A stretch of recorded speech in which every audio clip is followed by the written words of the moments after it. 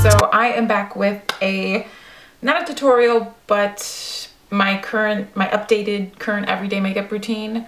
I have been absent from here and my blog for a little bit.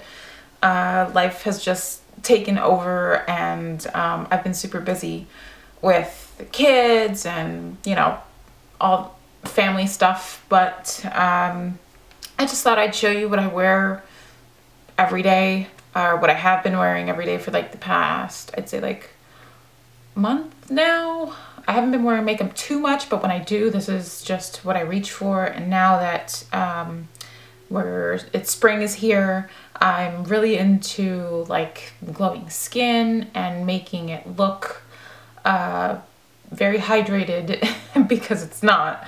I applied moisturizer. I do have some hyperpigmentation, which I'll end up covering up, but everything else is pretty basic and simple. It's nothing elaborate. So I've really been loving the Diorskin Star foundation.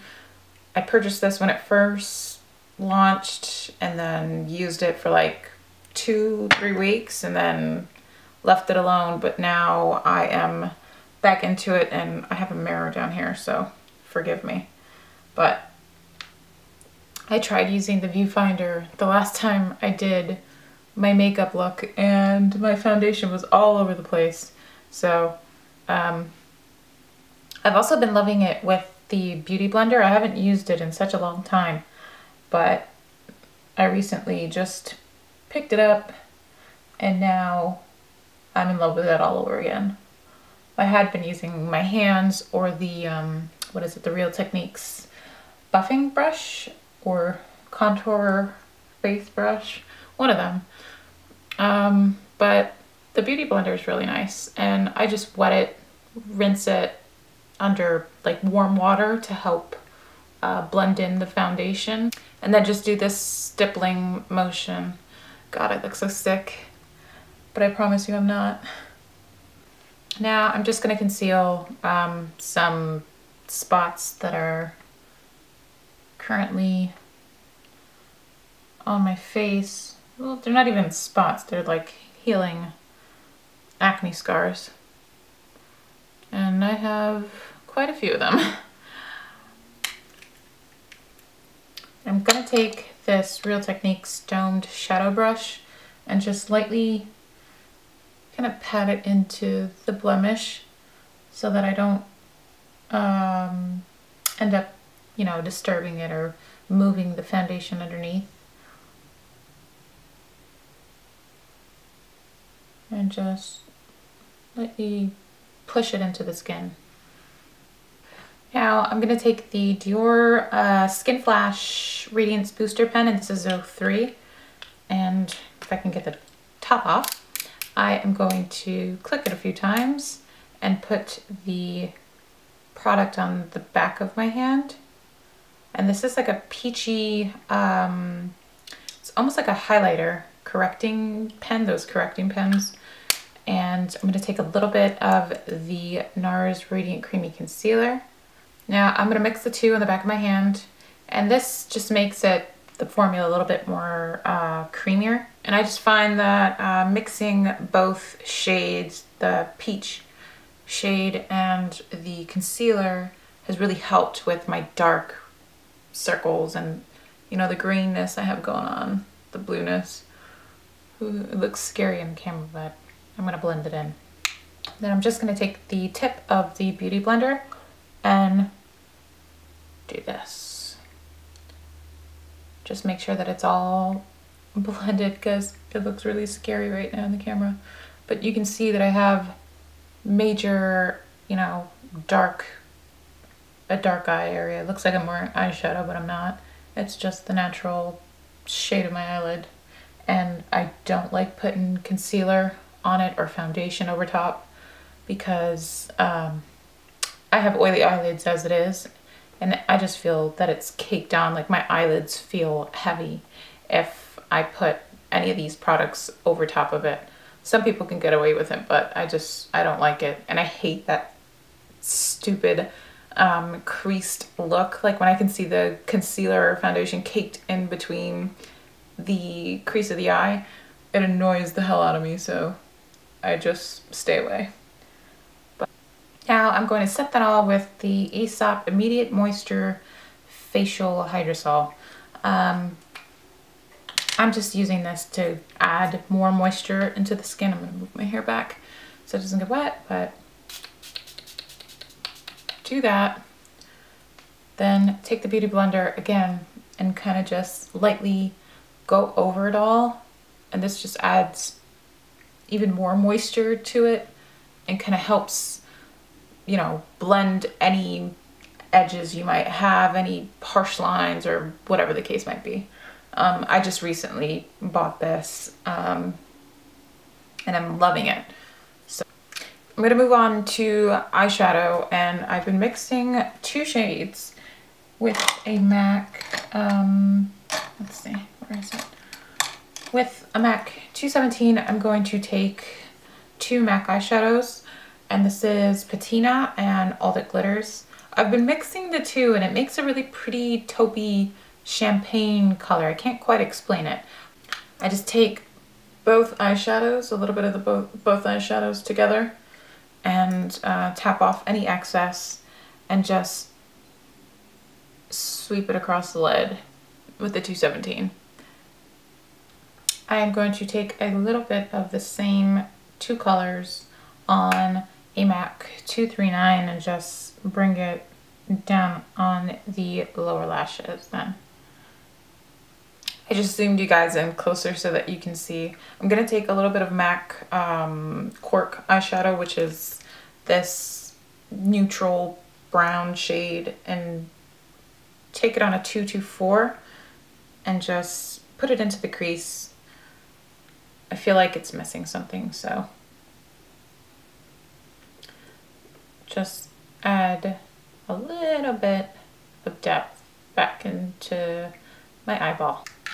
Okay, next I'm going to grab my Chanel eyelash curlers and just crimp and curl them.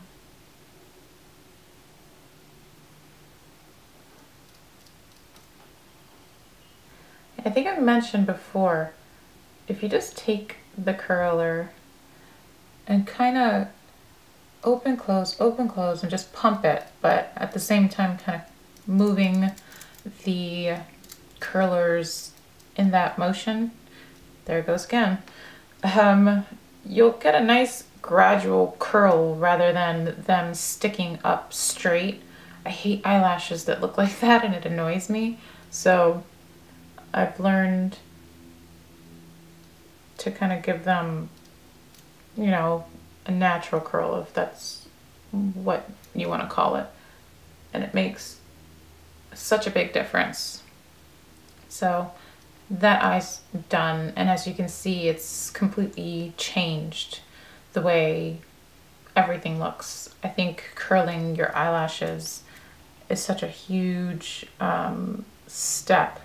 Okay, now I'm gonna move on to eyebrows. I know I'm a little bit all over the place, but I kind of like to let my eyelashes set before I put mascara on them. So I will move on to something else and then curl them once more if I have to before I apply mascara, and I find that that helps hold my curl all day. So I'm gonna take the Anastasia or Anastasia, however you want to say it, Brow Wiz in Brunette, and do my eyebrows. And this is how I normally do them. I just draw a line here, really harsh, bold line, and then take the spoolie and just brush it up until it's all blended.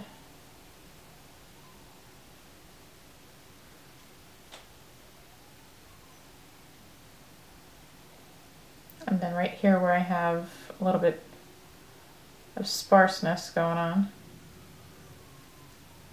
I will also fill them in.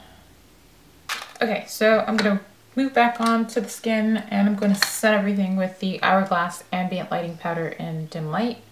which will help add that glow effect that I've been craving for, but we can fake that. And I'm just gonna leave the cheek area bare because I've been using cream blush, which I'll show you in a second.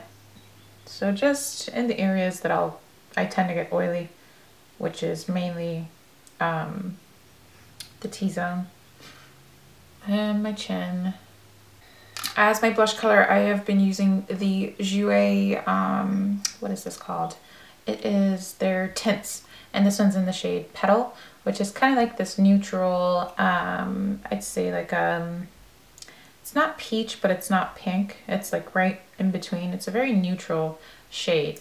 So I'll take it on a Real Techniques stippling brush and just kind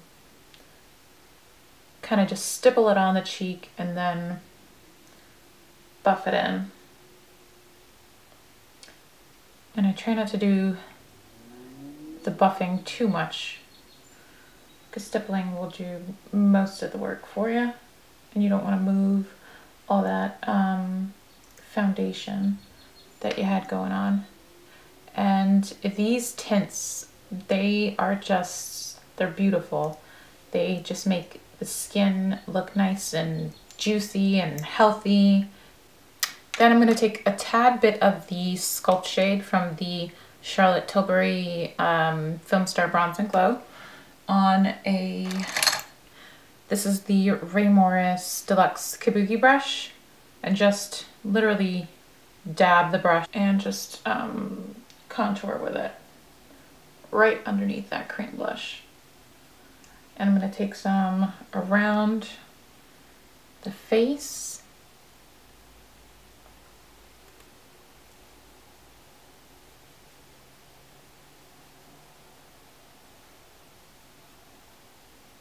Now for highlighting, I'm going to take a little bit of the Becca Shimmering Skin Perfector. I've been using this to go along with the whole cream blush. And I just dab some on my ring finger. Now, let me hold the mirror up close so that I see what I'm doing. But I just dab it like this onto my cheek and just blend it in with my fingers on the top of my cheekbones. I'm sorry. Not on my cheek, and just dab that on. And this is just a subtle highlighter. It doesn't look unnatural on the skin. Done with everything. I'm just gonna go back with the mascara. I don't think that they need an extra curl, so I'm just using the Maybelline Full and Soft waterproof. That's what I always use. It's the only thing I use, actually. I've really tried to, you know, try other different mascaras, and I have liked a few, but this is like the one that I always come back to. There's just nothing like it. And it does everything for my lashes. It lengthens, it thickens them, it separates, and without giving me that spidery, clumpy mascara look. Then I'm just going to take a little bit on the bottom lashes as well. Now for lips, I've actually been skipping lipsticks. My lips have been really dry, so I've just been using like hydrating lip balms, or if I do use a lipstick, it's a really hydrating, moisturizing one. So I'm gonna take this lip liner. I've been sticking to the Boots No. 7 lip liner in Nude, and I just take this and I start lining the lips, but I also fill in the actual lip with the entire, or fill in the entire lip with the pencil. So I'll just do this quickly, and then I'm gonna take a little bit of the Korres or Korres, however you want to pronounce it, and this is their lip butter in the shade Jasmine, which is kind of like this neutral pinky shade. Nothing special. It looks like nothing special in the actual pot, but once you put it onto the lips, I don't know what it does. It just alters the color a little bit. It's like a nudie shade. But once it's blended and I just pat it all in, just a very nice neutral lip color. There, alrighty, so that was it. I know a lot of you have been asking for me to do this, you know, updated everyday routine, and this is what it consists of. Technique's still the same, but as we get closer to spring, I'm trying to venture out and try color, not color necessarily, but like go back into the peaches, but I'm still on a very neutral kick, so the little light pink lip and the light pink cheek is kind of different for me. So next video I have in the works is actually an updated like a what's in my bag. I purchased a new bag, so I'll show you guys what I keep inside of it.